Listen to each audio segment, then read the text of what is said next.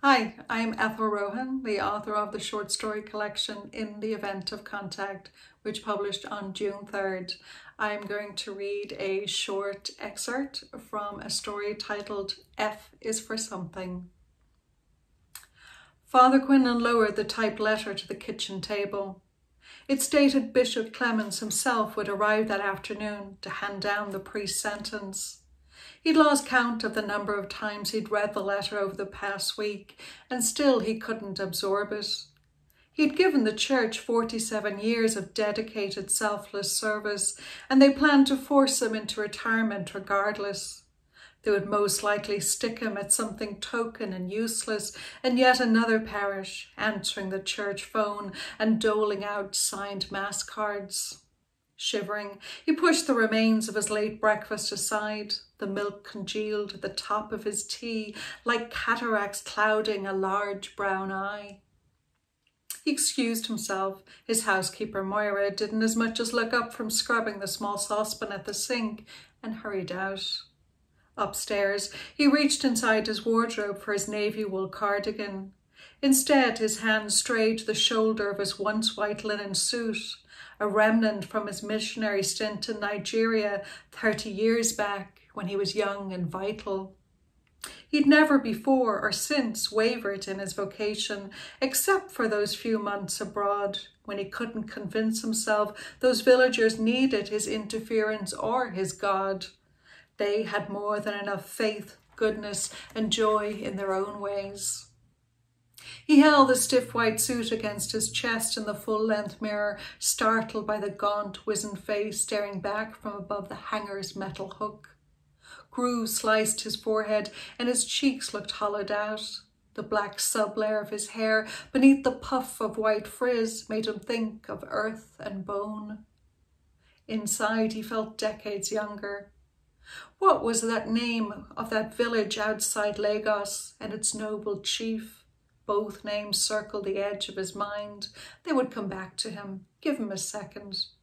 In the mirror, the effort to remember made his head tremble. The chief had died many years back. Father Quinlan had hoped to return to Nigeria for his funeral, the two having forged a deep friendship during their short time together, but the church wouldn't allow him to travel, citing the cost, visa paperwork, and his pressing duties at home. He'd obeyed despite his disappointment and grief. Of course he had. He'd followed the archdiocese's every decree without question for almost 5 decades.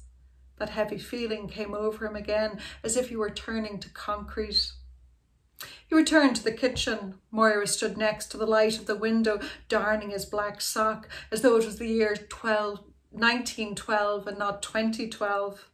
On seeing him, she snapped the line of black wool with her crooked teeth and stabbed the needle into a pincushion. Her thick nails and sharp incisors, her height and leathery skin made him think of those enormous lizards in Nigeria, sneaky, rapid creatures measuring anywhere between 5 and 9 feet. The red-brown of Moira's eyes also recalled the reptiles, brazen beings that still sometimes scrabbled into his dreams and hissed at him, their long, forked tongues flickering. "What is it you want, Father?" Moira's scowl made him feel like a muddy dog that had strayed into her house. "Just helping myself to a mug of tea." "I'll get it, Father. You sit down there now and stay out of my way."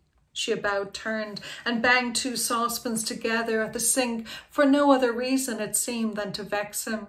She had to be the rowdiest woman ever let loose in a house. She clanged the copper kettle onto the enamel range. "What did you do with the good china teapot? I need it for the bishop's visit today." He hitched his shoulders, feigning innocence. "And where are my reading glasses?" she went on. "I know I left them on the windowsill." He'd had great sport in recent days, hiding things and cutting at her confidence in her faculties, just as she regularly did to him. "You're awfully forgetful, Father. You're confused, Father. I've told you all this already, Father." She fixed him with her cold eyes. "I can't imagine why you'd play these games with me, Father. Not you of all people." "Not you of all people," buzzed in his head. He retired to the front room, the heaviness in his limbs and chest worsening, the sounds of Moira sweeping the kitchen floor carried, the needles of the broom scratching the linoleum and its head banging the base of the cabinets with relish. What if he hadn't entered the priesthood? If he'd married instead and it was his wife bustling about the kitchen?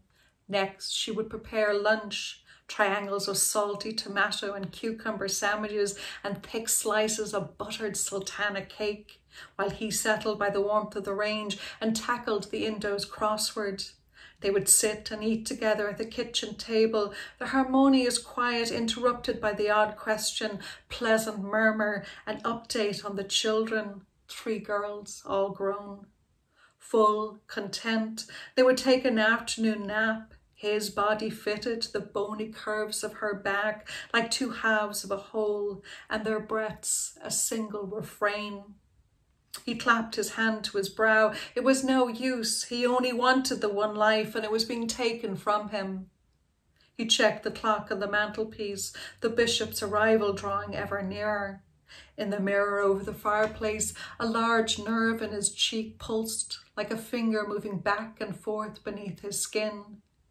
He already knew he was to be banished and didn't see the point of the bishop's visit. Unless it was an opportunity to convince his lordship to grant him clemency. He resumed pacing up and down in front of the empty heart until he was seized with an idea. He would go down to the village in this, the 11th hour, and find some good deed to perform, some hope or faith or kindness to kindle. Anything to prove to his parishioners and Bishop Clemens that he was still useful. Thank you so much.